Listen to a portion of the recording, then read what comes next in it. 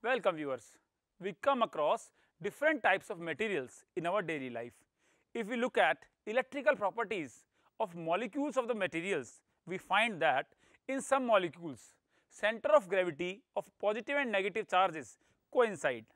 For example, carbon dioxide molecule and CH4 methane molecule. But we have another class of molecules like HCl molecule and NaCl molecule and even water molecule, in which center of gravity of positive and negative charges do not coincide. Such molecules are called polar molecules or electric dipoles. In this program, we are going to discuss the electric dipole moment of dipole, and we will try to find the expression for electric field at any point on the axial line and equatorial plane of electric dipole. Now, every dipole has some electric dipole moment, and dipole moment of a dipole is equal to the product of magnitude of the charge and separation between the two charges. It is denoted by vector P. Mathematically, P is equal to Q into 2A. Its unit is Coulomb meter, or we write it as Coulomb. For Coulomb we write capital C, meter, Coulomb meter, and by convention the direction from minus Q to plus Q. The direction of dipole moment is from the negative charge to positive charge, that is in this direction, vector P.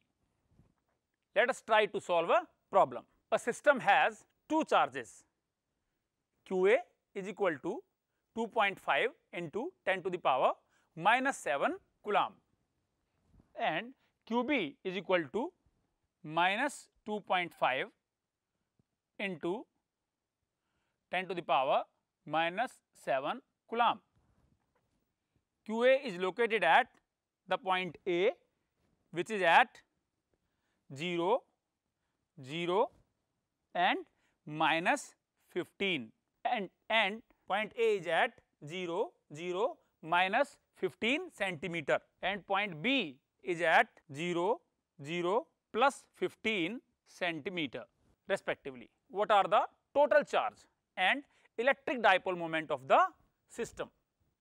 So, you can observe that in this particular question we have two charges, that is QA and QB, and their magnitudes are just equal and the sign is opposite, and we know that a pair of two equal and opposite charges separated by certain distance is called a dipole. So, this system is a dipole, and in this particular question you have to find the net charge on the system and the dipole moment of this dipole. So, to find the net charge, Q net is equal to the sum of QA and QB, QA plus QB, and because their magnitudes are just equal and opposite, so this sum will come out to be 0. So, the net charge on the system is 0, the net charge on the dipole is 0. Now, you have to find the electric dipole moment of this dipole, and the dipole moment of dipole is denoted by vector P, and its magnitude is given by Q into 2A, where Q is the magnitude of any of the charge and 2A is the separation between the two charges. Now, if we draw three-dimensional coordinate system, we can clearly observe that the charge QA is situated at 0 0 minus 15, that is it is situated on, suppose this is z axis, suppose it is x and it is y. So, the charge qa is situated at z axis to the left of the origin at a distance of 15 centimeter. Suppose this distance is 15 centimeter. So, this point will be, this point on z axis will be 0 0 minus 15 centimeter, and the charge qb is situated at the same distance 0 0 plus 15 centimeter to the right of the origin on z axis.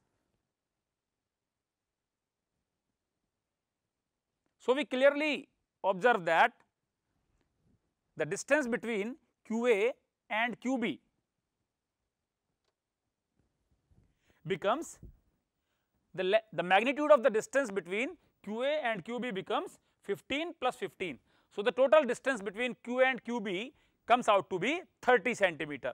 So, you have to take 2a as the distance between the two charges qa and qb, and it will be 30 centimeter. So, the dipole moment of the dipole becomes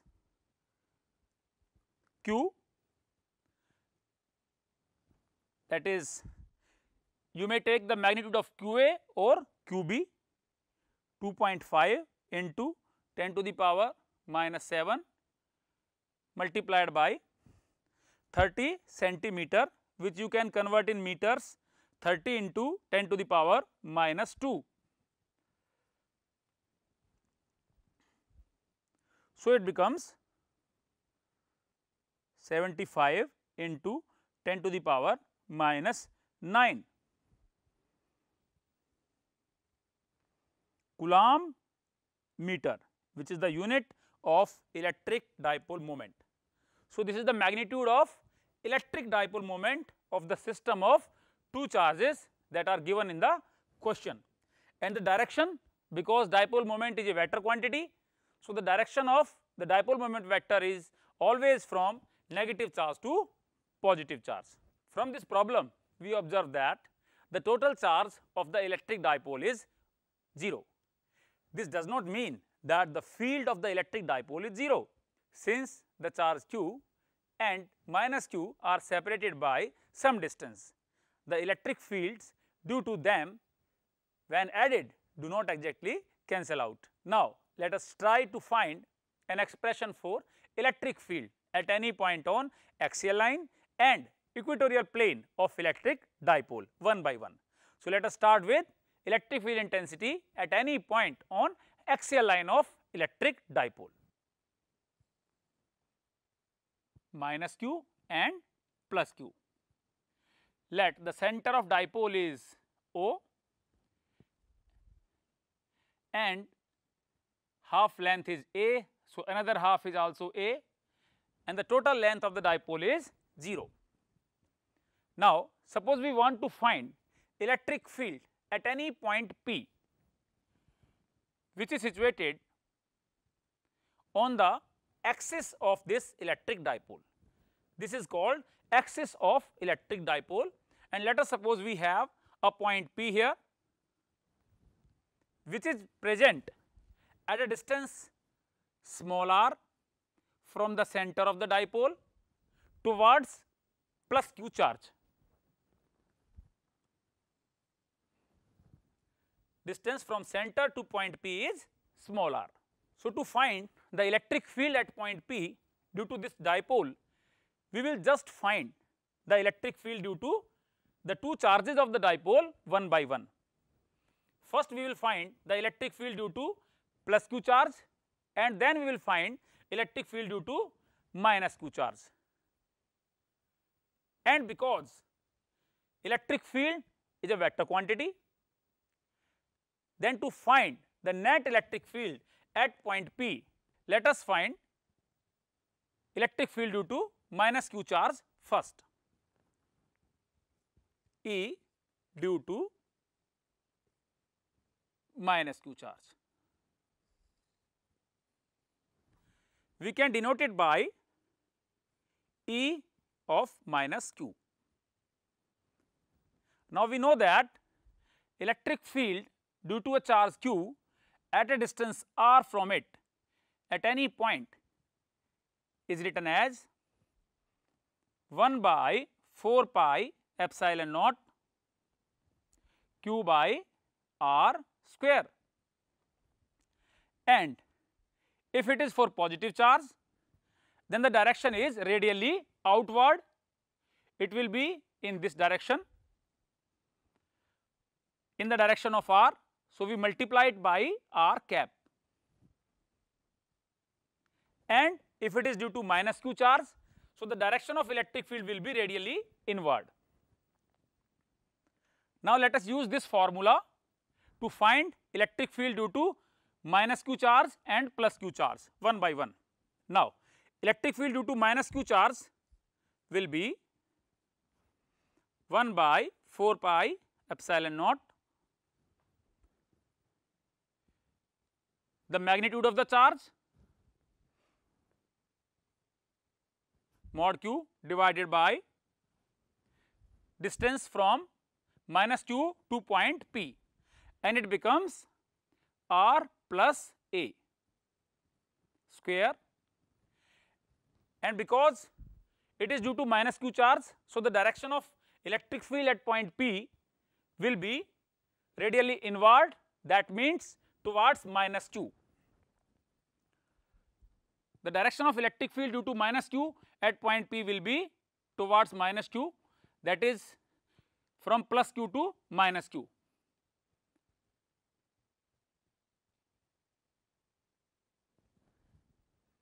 And we know that the direction of electric dipole moment vector is from negative charge to positive charge. And here you can see that electric field due to minus q charge is from positive charge to negative charge. That means it is in a direction opposite to the direction of dipole moment.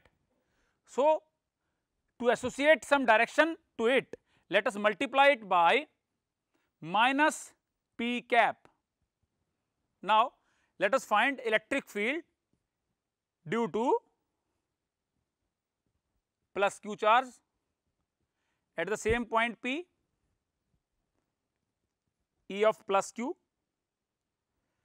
and the magnitude will be 1 by 4 pi epsilon naught plus q divided by the distance from plus q to point P, and it is r minus a whole square according to the formula.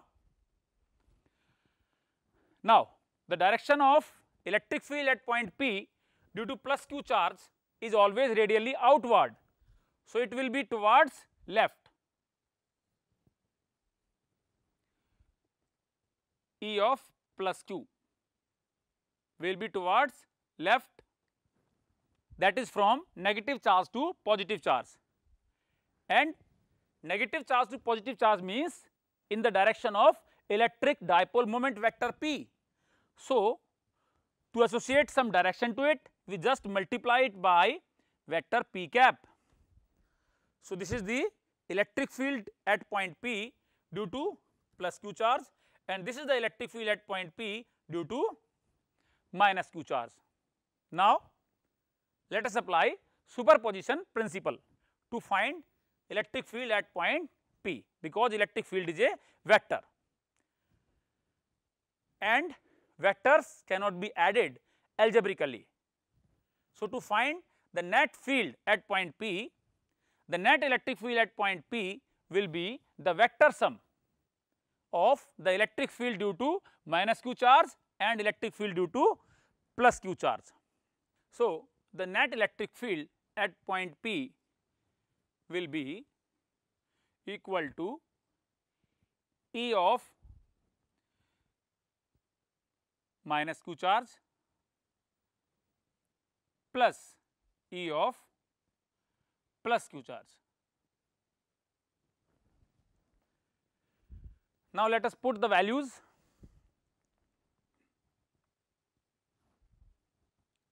It was 1 by 4 pi epsilon naught q by r plus a square multiplied by minus p cap plus 1 by 4 pi epsilon naught q by r minus a square p cap. Now, if we take q by 4 pi epsilon naught as common, so it becomes 1 by r minus a square, this is positive part and this one is negative part, minus 1 by r plus a square, and the direction becomes p cap. Now, you can take the LCM, it is r minus a square into r plus a square.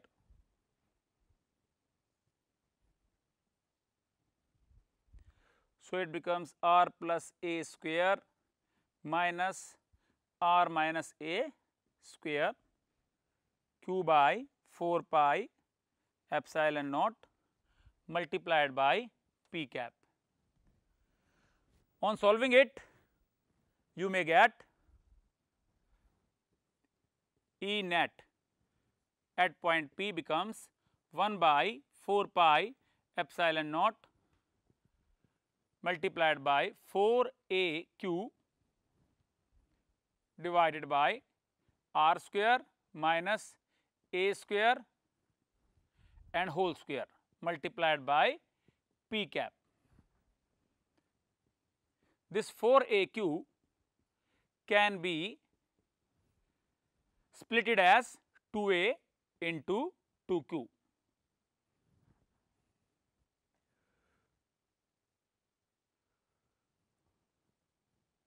Divided by r square minus a square and whole square multiplied by p cap.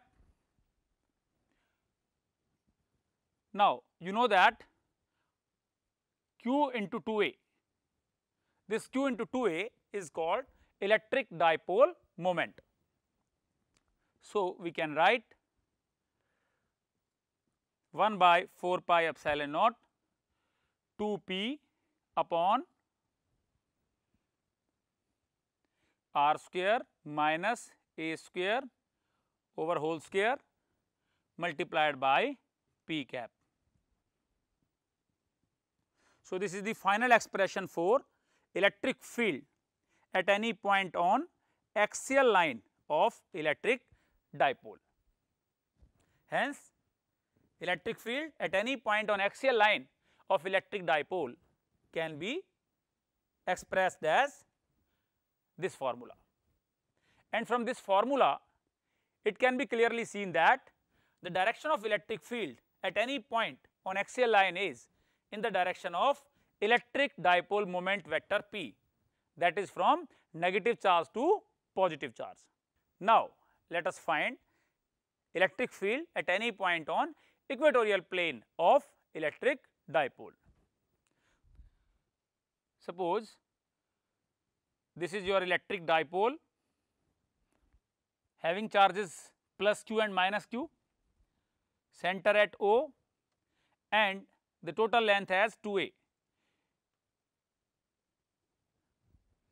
And let us suppose we want to find electric field on this equatorial plane.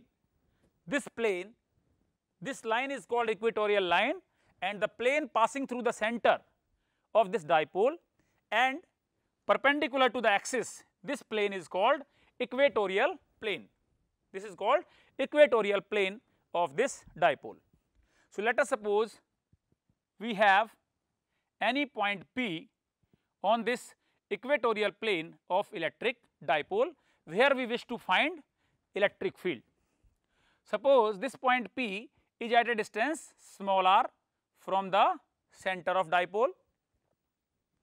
Now, to find net electric field at point P, again we will find electric field due to minus q charge and plus q charge one by one, and then to find the net electric field at point P, we will just apply superposition principle, because electric field is a vector and vectors cannot be added algebraically, and the net electric field at point P will be the vector sum of electric fields due to minus q charge and plus q charge.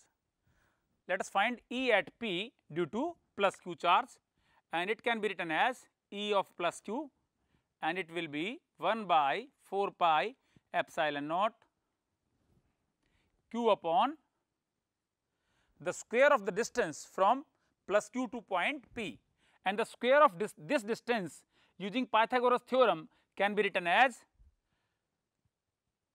r square plus a square, that is square of hypotenuse is equal to square of perpendicular plus square of base, and the direction will be from plus q to point P. This is the direction of electric field due to plus q charge. Suppose this angle is theta. Now you can resolve E of plus q into two components, this one and this one, and if this angle is theta, then the corresponding angle, this is also theta, and this component will be E of plus q cos theta, and this will be E of plus q sin theta. Similarly, we can find electric field at P due to minus q charge, and the expression will be 1 by 4 pi epsilon naught, the magnitude of minus q, it is again plus q, upon the square of this distance, and the square of this distance is also r square plus a square, and the direction of electric field at any point, and the direction of electric field at any point is due to minus q charge is radially inward. So, the direction of electric field due to minus q charge will be from P to minus q, and it will be E of minus q. Now, if this angle is theta, so this will also be theta, because this point P is present on equatorial plane, and if this is theta, so this will also be theta, alternate interior angle. Now you can resolve E of minus q also into two components, E of minus q cos theta and E of minus q sin theta. From this figure you can clearly observe that sin theta components being equal and opposite and acting along same line of action cancel out each other, and cos theta components being in the same direction add up to give you the net electric field at point P on this equatorial plane of electric dipole. So, E net on equatorial plane will be E of plus q cos theta plus E of minus q cos theta, and you can observe that the magnitude of E of plus q is equal to the magnitude of E of minus q. So, net electric field at any point on equatorial plane will be, you can write 2 twice of this one, E of plus q cos theta, and putting values of E of plus q and cos theta in this expression, we can find 1 by 4 pi epsilon naught P upon r square plus a square raised to the power 3 by 2. So, this is the magnitude of electric field at point P on equatorial plane of electric dipole, and the direction you can clearly observe that the direction is from left to right, that is from plus q charge to minus q charge, and we know that the direction of dipole moment is from minus q to plus q, and here we are getting the direction of net electric field from plus q to minus q, that is in a direction opposite to the direction of electric dipole moment. So, in vector form you can write the final expression for electric field on equatorial line as E equatorial line or equatorial plane is equal to 1 by 4 pi epsilon naught P upon r square plus a square raised to the power 3 by 2 multiplied by minus p cap. This is the final expression for electric field at any point on equatorial line of electric dipole. Now, you can think of the limit when the dipole size 2a approaches 0.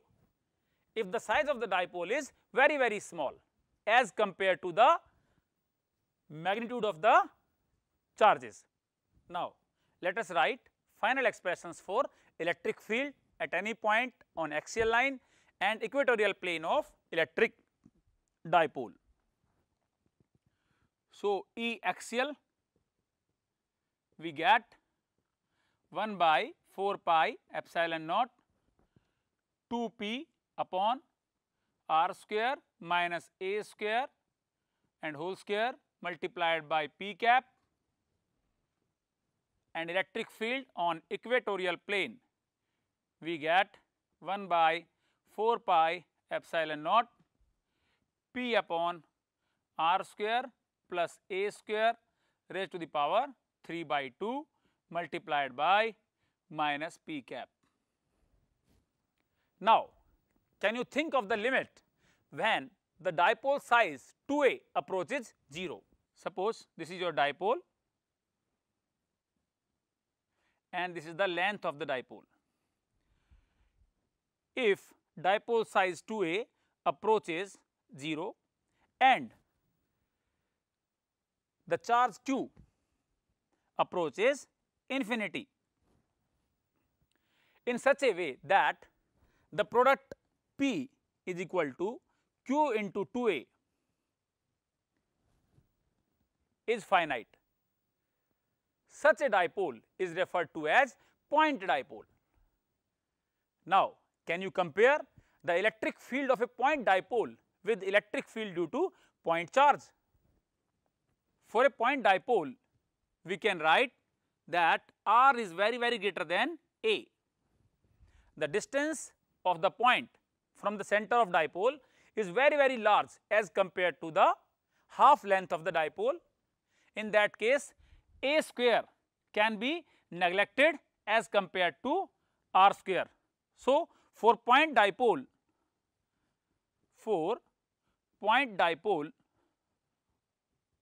E axial becomes